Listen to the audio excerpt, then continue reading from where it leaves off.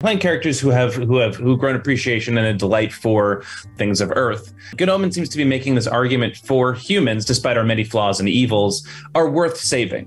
But what do you think the show is trying to say about the reason humans are worth saving? I would say it's not in spite of their flaws, it's because of their flaws. Right. Time to leave the garden. Let me tempt you to a spot of lunch.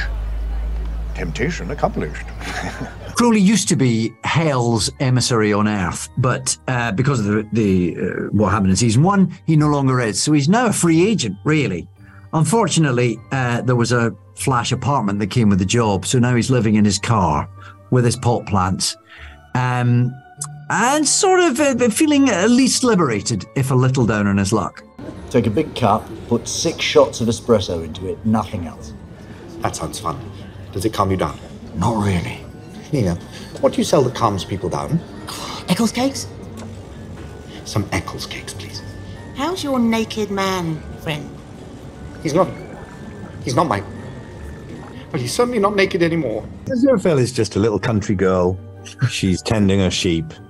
And no, funnily enough, Aziraphale is Crowley's counterpart. Yeah. And an angel who is on Earth and who has sort of come to fall in love with the delights of Earth, really. He loves a nice meal. He runs a bookshop. And then he, through his work, discovers that he has this counterpart on Earth, and they decide that they're going to come to an agreement. Instead of cancelling each other out with good deeds and bad deeds, they decide to sort of help each other out every now and again. So they sort of form this relationship. Exactly. They form this relationship which develops into something bigger and bigger. And by the start of season 2, in some ways, they've sort of got what they want, whereby they're not anymore connected to their relative head offices. They're now a sort of team of their own, and they just get to spend as much time as they want together. But Aziraphale doesn't know that Crowley is living out of his car, and so Aziraphale might be a little bit happier with his lot than Crowley. And then this other figure appears, who is the angel Gabriel, who is Aziraphale's ex-boss. And he was trying to previously get rid of both of them. Exactly.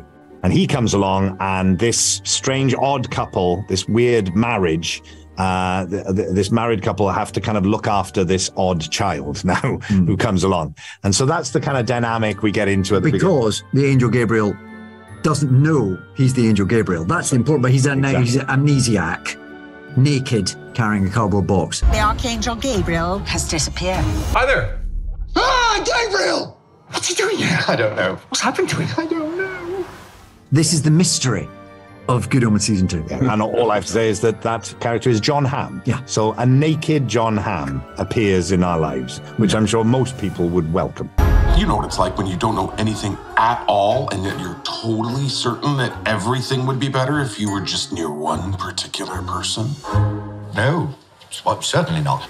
I mean, these are 2 very flawed characters that are at the heart of it, and it's their flaws, I think, that bind them together and make them have to rely on each other. And I think ultimately that's what the story is about, I guess, is about how they're sort of more human than the humans, and it is their flaws, their weaknesses that you realize is their saving grace. And it's also about 2 polar opposites, an angel and a devil finding common ground, who can somehow work together rather than against each other and make the world a better place. And if that's not a message for today, then I don't know what is. Those are all the questions I have for you guys. I'm such huge fans of both of yours, and I can't wait for the show to come out. I think it's going to be great. One a little bit more than the other, maybe?